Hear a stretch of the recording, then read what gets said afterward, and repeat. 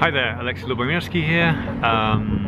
Hope you're okay. We're all alone and quarantined and self-isolation, self-reflection, getting to know ourselves, getting to know our family members a little bit better.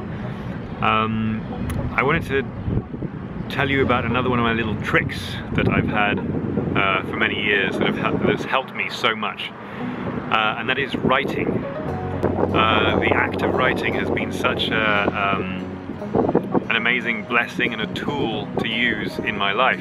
So for example, in my 20s I used to write a journal or a diary, whatever you want to call it, and you know, when you're in your 20s you're going through a lot, mentally, emotionally, physically.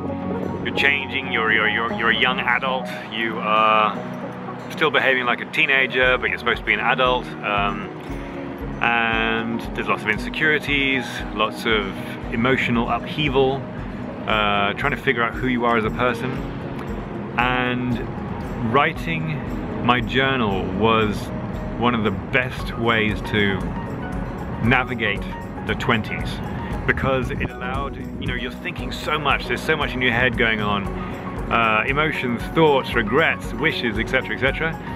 And so the great thing about writing was that as soon as you put pen to paper, you have to only have one thought going, funneling from your brain through the pen.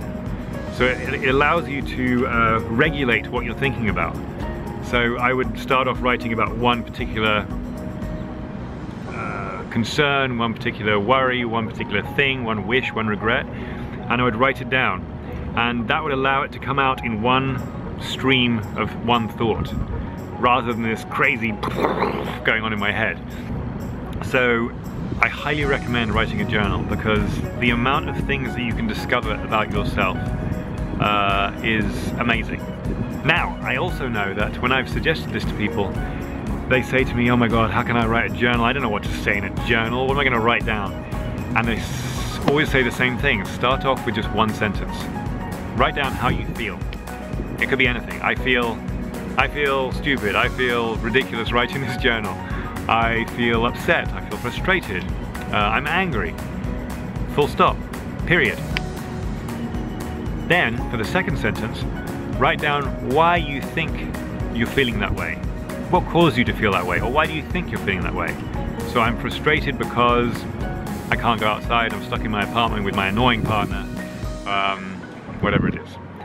And gradually, even if you only write a couple of sentences on the first day or the second day, that's all you need to write. But then gradually you'll start to thread the sentences longer and longer and longer, and you'll start to create more of a vocabulary with yourself.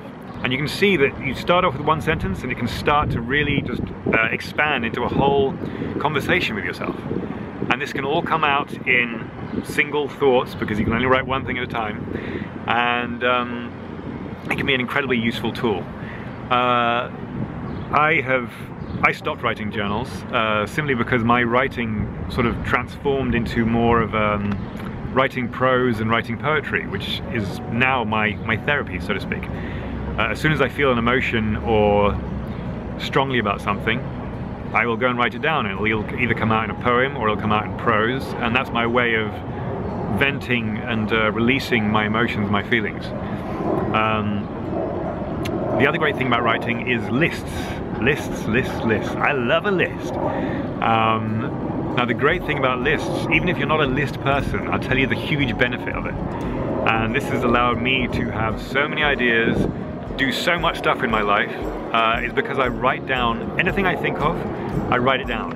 So I've got to do this, or a project I want to do, or an idea I want to do, or a creative idea, or a poem I want to write, things I want to do for my parents, things I want to do for my wife and my children, anything, write it down. And the reason is because as soon as you write it down, you can delete it from your memory banks, because it's written down safe on your list. Now the great thing about deleting it from your memory banks is that then you have more space for new stuff to come in. So the more you get out and you write down, the more stuff can come in. And so you find yourself becoming, once you get good at it, you'll become an idea factory. Stuff will keep churning in, you churn it out, you write it down, you cross it off, and that can be hugely productive. It can make your productivity go up, 10 times as much. because you're not, and also you don't have to constantly, there's always a section in your brain where you're worried about forgetting something. It's like, I've got to pay that bill, I've got to tell my wife of this. And you're constantly, there's always a little portion of your brain that is employed by yourself to remember that. I don't want to forget it, I don't want to forget it. Write it down on a piece of paper, write it down on your master list. And then you can forget about it, and you can then, when you have a moment, you go to your list and think, right, what have I got to do? I love going to my list. So if I have a down moment, I go straight to my list and I start reading off what to do.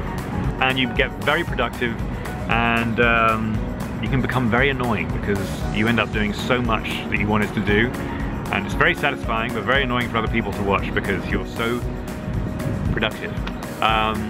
So that's it. I hope you are able to find some time to do some writing. I highly recommend the writing down your feelings thing. Even if you think you're feeling fine, write it down. Say, today I feel fine. Why do you feel fine? And you can keep writing. And it's a beautiful process, and it can do a world of good. So that's it. I hope you get time to write, and I'll see you soon.